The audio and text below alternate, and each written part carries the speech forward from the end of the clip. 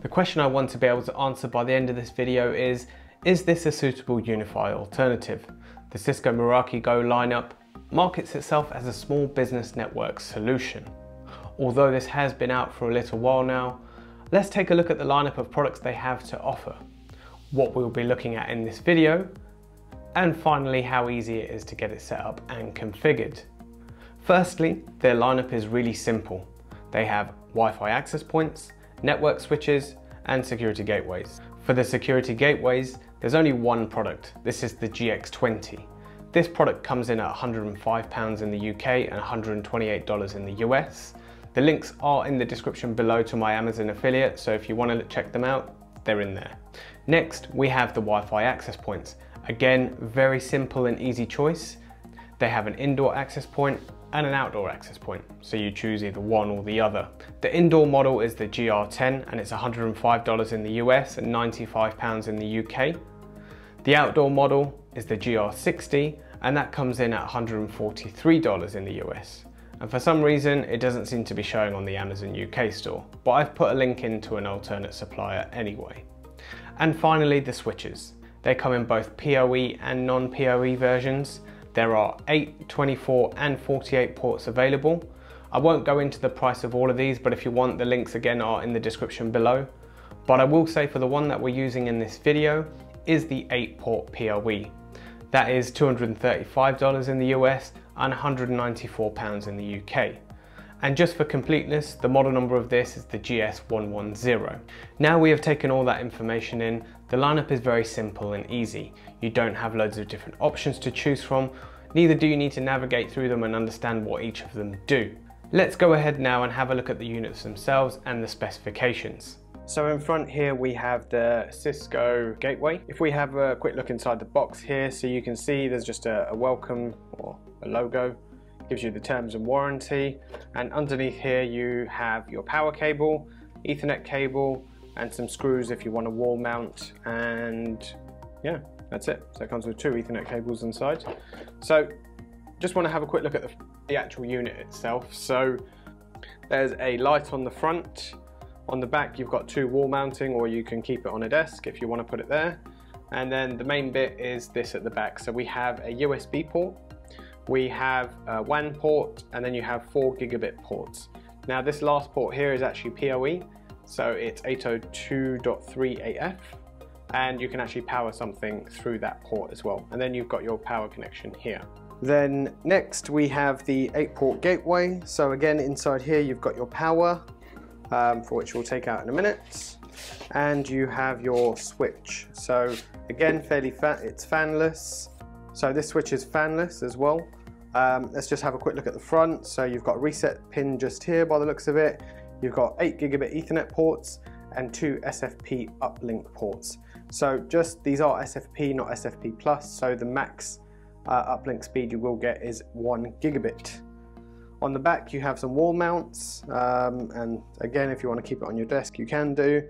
And at the back you have a lock, so if you have a Kensington lock or any other brand of lock you can use here, and you can power it through here as well.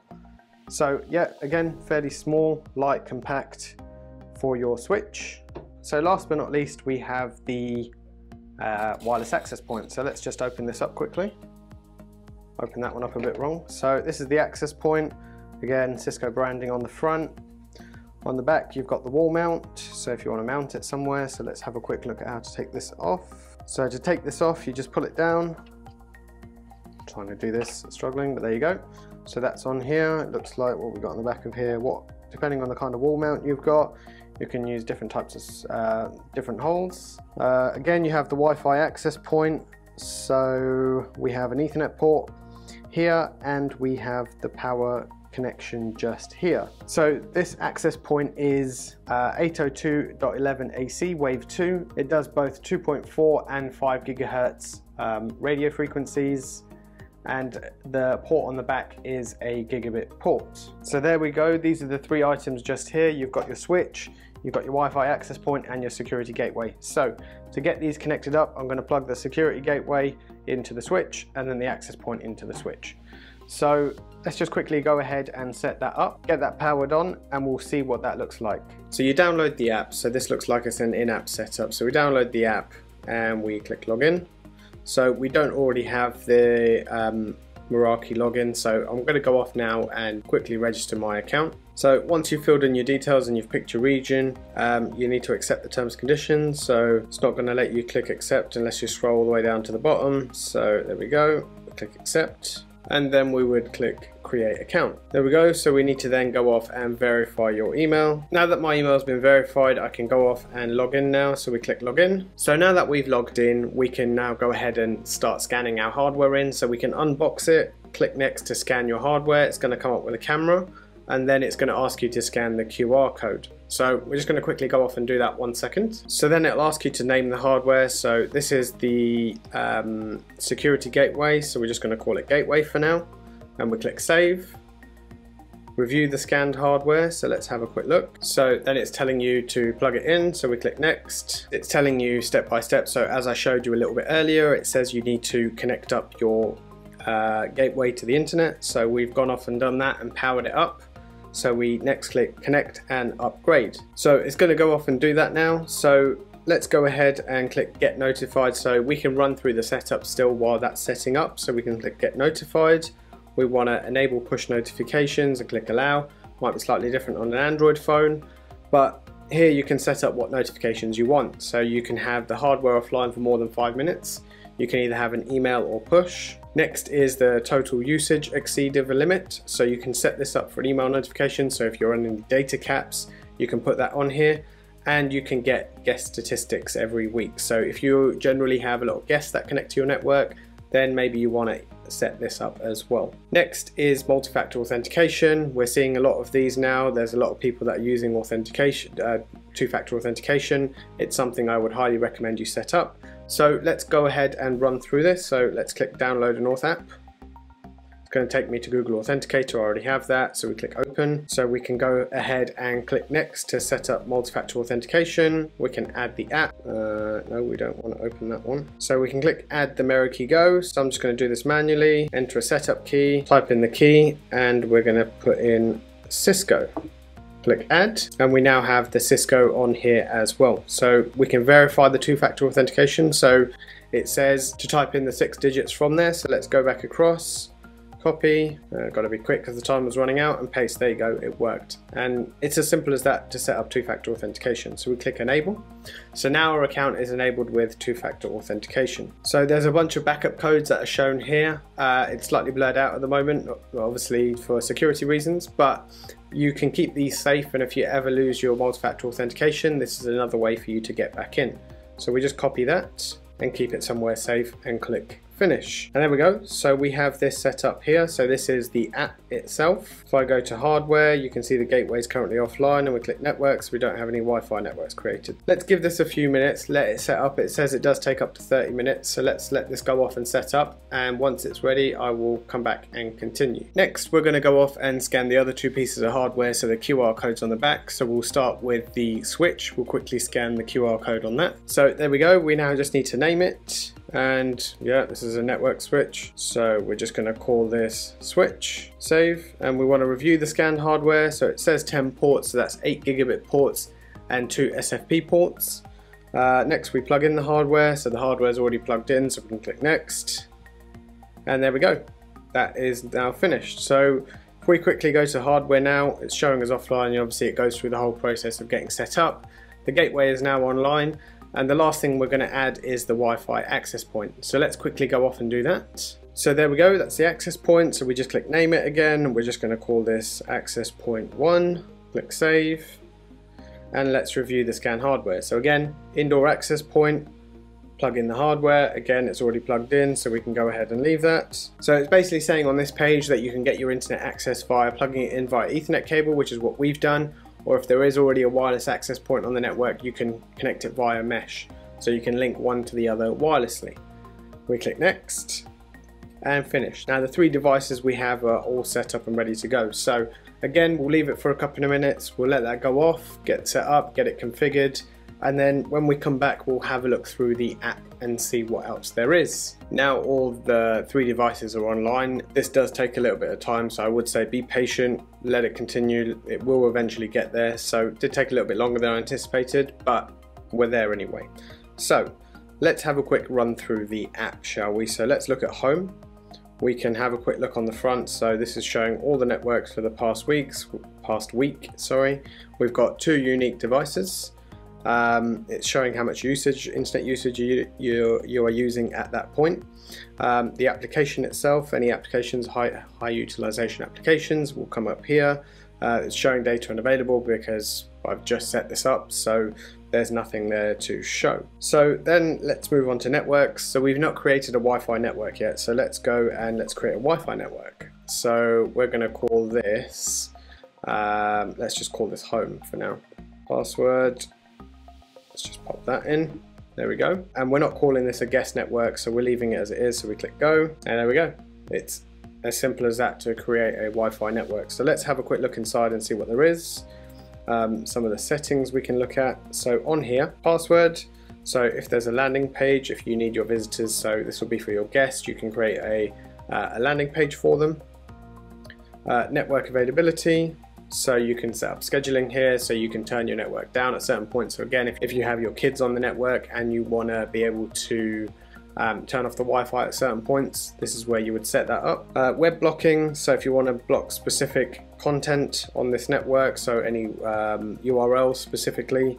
It doesn't have any filtering options, for example adult content or gambling websites or whatever it is. There doesn't seem to be anything for that, but you can block specific URLs if you want. Usage limit, so if you want to set any usage limits here, you can just click the plus sign, and then you can do it by category globally for home or just for specific devices, however you want to set that up. So this isn't an in-depth tutorial, I'm just quickly running through how to get this set up, and then if you want to see more, let me know down in the comments below of what you would like to see. VLAN tagging, the radio, so where you can set this up to 5 GHz, 2.4 GHz, or both. It's entirely up to you.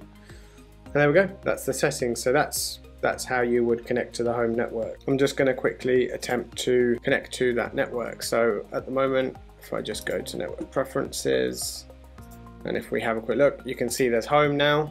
It's going to ask for the password, and there we go, it's picked up an IP address, and there we are, we're connected onto that network. So again, yeah, it's as simple as that to get that up and running. Let's go back to the screen then. So that was the network setup. As we showed earlier, the hardware, it's all there, it's online, we're happy. Then we go to the settings. So let's have a quick look at the settings here. So going from the top, you have what's new. So it will just show some of the new updated features within the application and the online controller. Wi-Fi network, so just what we went into earlier, it's the same thing, it's just another place to access it. Guest insights, so if you've set up a guest network, you can again show all your trends and see what's happening on within your guest networks. And if you want to block any clients off the network, so via IP, MAC address, or even specific OSs, if you don't want that on your network, you can block them.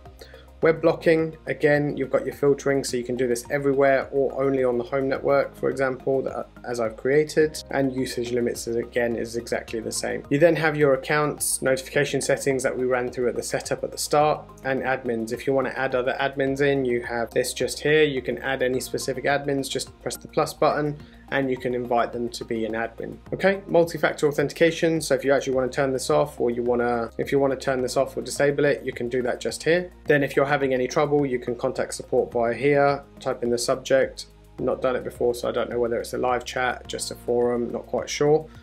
You can go to the community and ask them, and you can make a wish. So if there's something that you want to see on these devices or within the network, you can click on this and make the suggestion. You can choose between light and dark theme. Then you've got the advanced settings here, so wireless address translation mode, so you can go into home and it will tell you whether you want a bridge or NAT. It's entirely up to you. We're going into something a bit more technical, but it does break down exactly what each of those do. And then you've got stealth mode, so you can turn off all the LEDs, and then if it's somewhere where it might be distracting, I don't know, for example, if it's in your office and it's on the shelf and you can see the lights blinking at you, that's something you can turn off just there. You've got software updates, you can set a specific time for when you want the software updates to happen. Mesh settings, so if you want to enable meshing of the access points, you can do that. Local address network settings, and last but not least, port forwarding. So if you have any port forwarding rules that you need to do, you can do that within here. So overall, the app is fairly simple and easy to set up. It's just a case of scanning the QR code and away you go. You can log into the gateway and the access point just via IP as well. So I want to quickly show you. There isn't really a lot in here. But you can see that we can go straight in. You'll see the connection we have, your IP address. You can run speed tests, you can configure it. There's a bit of configuration you can do here. You can use VLAN tagging, what type of connection you got, direct or PPoE, and the DHCP if it's using DHCP to get its IP address. You can then have a look at the Ethernet side of things. So this is on the back of the security gateway. One is already enabled because you need that for your internet connection, but you can enable and disable the other ports if you want to as well. The access point itself, there isn't really too much on here. So you've got an uplink configuration, again just DHCP. You can adjust your channels and power for radio. You can adjust your web proxy on here. You can have a look at what neighbors are around, so you can basically make sure you're not using the same channel. And same again, you can sort of get your IP address on here. You can see what the bitrate, the signal's like, and what the details are down below. So there you go, that's this all in a nutshell. Again, if there is anything specific you want to see, let me know down in the comments below and I'll see if I can put a tutorial together for it, or a how-to guide. Also, let me know your comments about what you think about Cisco's unit, whether you feel that it's an appropriate alternative solution. For me, I think this unit is very adequate for small businesses and even a home. As for it being a suitable alternative to UniFi, yes, it's very simple and easy to set up. The choices aren't as big. So yes, if you're looking for something simple and easy and just want to plug in a few access points, then yeah, this is for you. It's definitely an alternative to UniFi. I haven't done a direct price comparison, but I think this would come in a little bit cheaper than your standard UniFi setup. Just before we do finish here though, there is one more thing I want to mention to you. The Meraki Cisco Go unit comes with security features built into it. So it has a stateful firewall, DHCP services, port forwarding, client connectivity alerts, and web blocking, as you can see on the screen. There is also an additional optional security subscription that you can buy as well. Now, this isn't really cheap. It comes in a yearly subscription. It is, I believe, it's more than $100 a year in terms of subscription, but what that then gives you is more content filtering, anti-malware and anti-phishing, and C2C callbacks. So you've got to see from your business perspective whether you feel that is justifiable for the additional security features that this offers. I hope you found this video useful. Let me know in the comments below if you've liked what you've seen, whether you would use the Cisco in your setup. Also, there are a bunch of other suppliers that are UniFi alternative. There are a few more out there on the market, so let me know in the comments below. All the products used in this video are in the description below. They are linked to my Amazon affiliate account, so if you do use them, they do help me out. Anyway, for now, this is Inside Wire. I'll see you in the next one.